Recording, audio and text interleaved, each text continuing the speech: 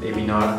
I have bought a brand new studio light. So this is a Jinbei EF60, an EF Mark II 60 LED video light, and this is a 100cm softbox that goes onto this guy, and then this is a light stand. But rather than just showing the boxes, let me unbox this and then I'll show you guys what this thing is capable of. Guys, how awesome is this? Honestly, like, wow, this is all I ever wanted. Actually, let me add some light to the background, okay? Here we go. Much better. So right now I have this softbox suspended right above my head, and I also added the grid to it. And because I have this remote, I can now easily adjust the light from my seat.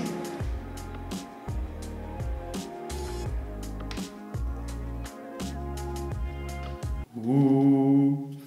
So the nice thing about this stand is I can actually suspend the softbox over top of things like I'm doing now over myself. I can also suspend it above the table for product photography, for example, or I can just use it as a regular light stand.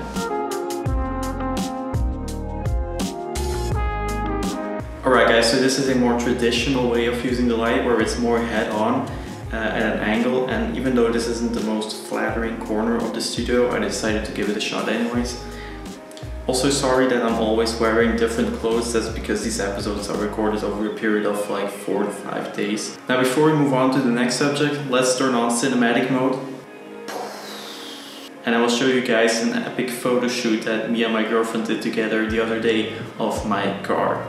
Let's go.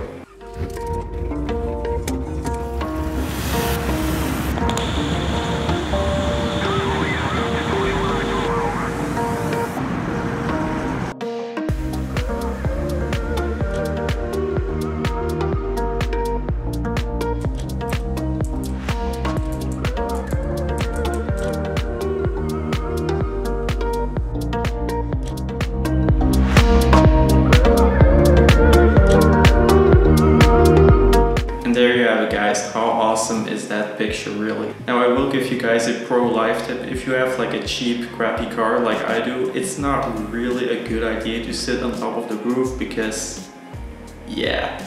Anyways, let's move on to the next thing, and that is the rails that I installed on the roof of the studio. So the idea of these rails is that in the future I can hang microphones or lights or anything really off of these. And it should be really helpful to, you know, reduce the amount of light stands that I will need in this room, and also improve the audio quality because I can hang microphones wherever I want, basically. Yeah guys, so that is basically how the studio is looking right now. Things are, you know, sort of coming together now. It's actually starting to feel a bit like a studio. Hopefully in the next episode I will be able to show you guys the background system. I have ordered the rolls for the background system, but I'm not sure if they will arrive on time for the next episode, but you'll have to wait and see for that one. And to end this video guys, I have some more dope shots of my girlfriend in a forest that we shot the other day because we were bored, so here you go. See you guys in the next one.